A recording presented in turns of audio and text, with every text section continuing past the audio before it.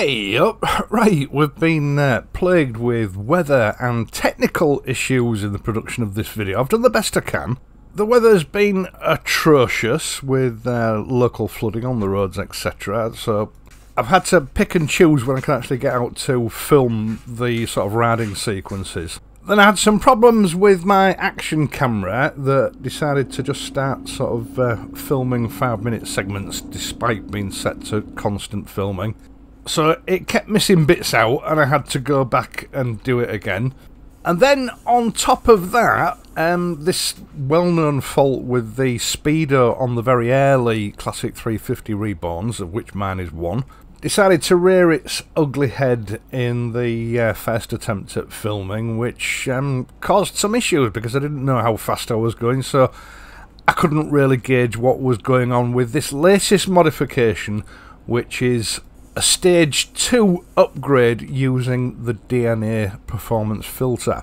Now I've managed to sort of reset the speedo and get it working again, although from what I can gather this is usually only a temporary fix. So I'll let you know how I get on with the warranty process, because apart from a scratched side panel on the Classic 500, which was sorted out no problem sort of 3-4 years ago, this would be the first time that I've ever had to make a warranty claim on a Royal Enfield motorcycle.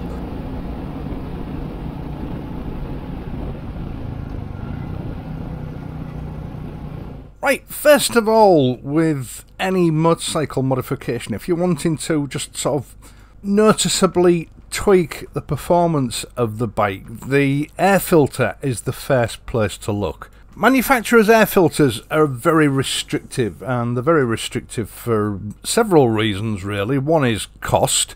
They want the cheapest air filters they can possibly get their hands on that will do the job adequately, obviously to ward off any expensive warranty claims to you know, regarding engine damage through particulates getting into the engine. And of course the advantage of using these heavy duty paper filters is that they are a consumable item, so you know, a few miles down the road, when it comes into the relevant service, they get to sell you a new air filter. Now, the other reason that they use particularly restrictive air filters is for reasons of noise pollution. Sorry, I was just wiping the lens on the camera then. There was a very fine rain. I wasn't sure whether it'd be affecting image quality or not, so I just periodically wiped it while I was riding just to make sure. Yeah, so noise pollution, you know, all around the world, different countries have different legislations about how much noise a motor vehicle is allowed to produce. And believe it or not, induction noise is one of the biggest culprits when it comes to, you know, going over the allowed regulations for noise pollution. So putting a very restrictive air filter on any motor vehicle makes it easy for any motor vehicle manufacturer to get the noise levels of the vehicle down. All of this comes at a cost. You know, it's like trying to breathe with someone holding the hand over your mouth. You know, you can perhaps just get enough air in to keep yourself alive, but you wouldn't be able to run a marathon in that situation because you simply wouldn't be able to get enough air for your body to be able to perform. And with these restrictive air filters, that is what the bike is dealing with all the time. It's using a lot of the horsepower that engine is producing to simply suck air into it so that it can breathe. And that's where performance air filters come in. Now, I've been fitting them to probably just about every bike that I've ever had since the 1980s. I used to use K&N filters. I swapped over to DNA about 8 years ago because I do believe they're a better built filter. Although they both work on very similar principles, I feel that the DNA are a better quality for the money. Now, I just want to deal with something that I know will come up in the comments section. People worry about engine damage due to using a performance filter. I've been using performance filters for over 40 years. I've never had a motorcycle with engine damage due to using a performance filter. But at the end of the day, the choice is yours. If you don't want to use one, don't use it. If you do, this video's for you. I'm not trying to persuade people either way, you know, to sell a filter. I'm not getting anything for making this video. I'm just making this video because people have an interest in this sort of subject. Another thing that I would like to make clear is that you cannot improve the top speed of these motorcycles. The top speed is governed by the ECU on these bikes, and it monitors the speed via the ABS sensor at the front wheel. There is no way to overriding that. So it doesn't matter what performance modifications you make to these bikes, when you hit 74, 75 miles an hour, the ECU will automatically sort of stop you from going any faster. There's no way around that. Well, there might be, but no one's come up with saleable solution as yet. What you can do, however, with these modifications is improve mid-range performance, which in my book is far more useful than improving top-end speed anyway. And I have to say, of all the motorcycles I've given this treatment to, this Classic 350 has responded far better than any other motorcycle I've tried it on. Now, the initial cost of these filter kits might seem high compared to an OEM filter, but what you've got to remember is that whereas an OEM filter has to be periodically disposed of and replaced, these filters are much like the OEM sponge filters that you used to have on bikes back in the 1970s and the 1980s, where periodically they should be cleaned and re-oiled. And in that respect, they will pretty much last the lifetime of the motorcycle. So if you're the kind of motorcyclist that does big miles, in the long run, this will probably work out cheaper. Now, this Stage 2 kit, I believe, is identical for the Meteor 350 and the Classic 350, but it's slightly different for the Hunter, so make sure you get the right kit for your bike. I'll leave links in the video description now below. Now, you'll find an open intake plate, and this replaces the one that you'll find fitted to the bike. This is just as important for performance magic, if you like, as the actual filter itself, and I'll show you why in a moment. And obviously, in the kit, you will also find your DNA performance filter. These are actually a marvel in mechanics. It's not just a matter of it's got bigger holes in it so it lets more air through, which in turn lets more particulates through. The design is actually a bit more cunning than that. Rather than having a paper filter with perforations in it, very small perforations, this is a sort of an open mesh with fibres that are allowed to float free. Now, when I say float free, obviously they're securely attached to the filter, otherwise they just go straight into the engine. These filters are actually like lots of little microscopic arms that are constantly flapping about and reacting with the induction and exhaust pulses of the engine. Each of those fibres or arms, whichever you want to refer to them as, are covered in a very sticky filter oil.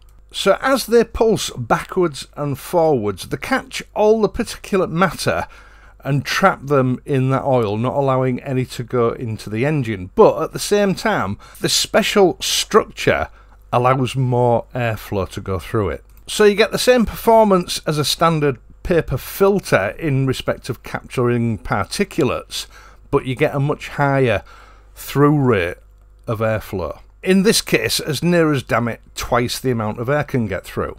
This takes a huge burden off the engine as you're accelerating. It allows it to spin up faster, resulting in more horsepower to the back wheel earlier on in the rev range. Now, on the Classic 350 and presumably on the Meteor 350, you'll find the air filter housing behind the left-hand side cover. Remove the document panel. You can replace that later on if you want to, or you can leave it out. That's entirely up to you. I put mine back on. But behind it, you'll find the actual air filter chamber with the snorkel cover on it. And as you can see, it has a very limited surface area for allowing air through into the filter. And this is just as restrictive as the actual air filter itself. It's held in place with just 3 Posi-Drive or Phillips screws, I'm not sure which they are. I just used my King Dick 3-in-1, which will deal with anything. And once you've removed those, you can just lift the cover off. Now, you won't be reusing this, you'll be using that Stage 2 plate, or bell mouth as they used to be called. Now in this case the paper air filter was actually stuck to the filter plate. It may or may not be in your case. But either way, obviously you need to remove the filter as well. You then replace it with the DNA filter, remembering to make sure that the open end of the filter faces out, as you see here. You then align the holes on your DNA Stage 2 filter cover and replace the screws. That's pretty much all there is to it. Now the air is actually drawn into the filter box from underneath the bike. It's not drawn through the document cover or the side panel cover. It's drawn up through an opening beneath the box. So whether you refit the document cover or, you know, leave it out, it's not going to make any difference to the performance gains that this filter Stage 2 system will give you. Now, I'm always getting questions about whether Royal Enfield engines need to be remapped when you make any sort of intake or exhaust modification. So we'll just cover that off briefly and then we'll find out what difference it actually made to this bike. Now, due to EU regulations which tend to affect the rest of the world, since 2015 all bikes have to be fitted with a learning ECU. i.e. the ECU must be able to make suitable adjustments via the O2 sensors, not just to be able to cater with atmospheric differences, but also any modifications that need to be made to the bike. Obviously, you know, an old bike with a rotted out exhaust, in 10 years' time you might not be able to get a Royal Enfield exhaust. You may have to fit a pattern part. And this legislation was put in place in 2015 to ensure that, you know, machines would operate optimally in the event of that happening in the future. And to that end, the ECU in these bikes is highly adaptable. There's no need to remap them. But it is good practice, after making a modification like this or fitting a new exhaust or whatever, to start the engine up and just allow it to idle for a few minutes. Now, technology-wise, ECUs are far better than they were sort of 8 years ago, so in the case of the 350 here, it can make these adjustments very quickly, but it helps the bike along just to allow it to idle for, say, 5 minutes, so that it can take some samples through what's happening in the exhaust system and make the necessary adjustments to pull everything back into optimal parameters. I don't want to get into any protracted discussions over this in the comments section. If you don't want to do it, don't do it. If you want to do the best you possibly can for your bike, you know, it's 5 minutes of your time. The choice is yours. But in real world, what difference does this, you know, filter Stage 2 system make to the bike? Well, actually, it's very noticeable. The first thing I noticed when I was pulling off my drive, which is a gravel drive, using my normal sort of throttle technique to set off, it immediately set the back wheel spinning. There was noticeably a lot more power there at the low end as I was setting off. So for normal riding, you are going to have to adjust your throttle technique a little bit, just tone it down a little bit. Now, it's a shame that I encountered that issue with the Speedo sort of, you know, within a few miles of sort of carrying out this modification, because it's the first impressions that make all the difference. Because I had to go back and refilm it all, I'd sort of got used to the differences, which made it harder to discern when I was filming for this segment of the video. Throttle response is much sharper low down in the rev range. It won't turn your 350 into a super bike, but you will definitely notice the difference.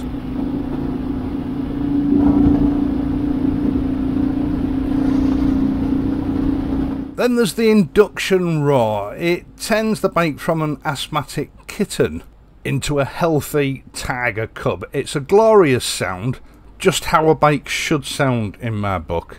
From a standstill up to 30 miles an hour, there's a lot more acceleration there going through the gears. Top Gear handles acceleration from 30 miles an hour up to 40 miles an hour far better than it did before, with the tendency to lug if you give it too much throttle at 30 miles an hour in Top Gear. Pretty much dialed out as far as I could tell. It handles hills better, But then from 40 to 50 miles an hour, it seems to return sort of back to its old self.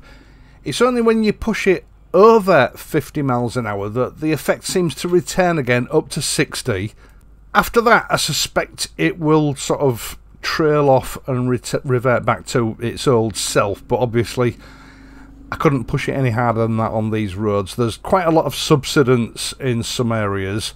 You're hampered by 40 mile an hour zones now, whereas this road used to be de-restricted all the way through. And there are a lot of sort of blind bends where dog walkers seem to suddenly appear, so I had to be careful. On the whole, from a standstill through mid-range up to about 75% of the bike's top end, it's made a huge improvement to the way the engine behaves. It's much more tractable with more power where you need it most, if you need to overtake, or if you need to get out of a junction a little bit faster than you first anticipated. It develops a lot more power a lot earlier than the bog standard configuration does, and certainly holds it well up to 60 miles an hour. Now, I spoke to Hitchcocks about this, who obviously they have their own dyno and they've tested this bike at various stages of modification, and they say that this DNA Stage 2 represents the biggest boost in real-world power of all the enhancements that are available for this bike, which I can well believe. First impressions for me was that it had pumped the low-end power up by about 25%. In reality, I don't think it was anywhere near as much as that, but I remember feeling very surprised at how different the bike felt. It makes a very tangible difference. Now, I'm going to let the video play out in a moment with a sort of 2 or 3 minute segment of riding on my favourite little bit of hilly, twisty roads. Hopefully the sound of the engine will come through, although we had some quite bad crosswinds do affect microphone pickup. As I said earlier on, I will leave links in the video description down below. My personal opinion, if you don't want to spend too much money, but you do want to make a real world modification that will make a difference to the usability and pleasure of riding this bike, this is definitely the way to go. Or if you're a tinkerer that wants to go through a program of modifications, this has got to be your first stop. Once again, thank you so much for taking the time to watch this and my other videos. I really do appreciate it, and I would really appreciate it if you would leave a like and subscribe to the channel if you're not already a subscriber. Or if you want to support the channel in other ways, you can become a patron via the link down below in the video description, or you can contribute via the super thanks button, which seems to be the preferred method these days. I will of course be back on Friday. I'm not quite sure what's happening with the bike and, you know, the speedo issue at the moment. I was hoping to get a new exhaust fitted to the bike. We'll see how that goes. Either way, of course, I will be back on Friday, so until then, if you're riding, please ride safely, and I'll see you soon.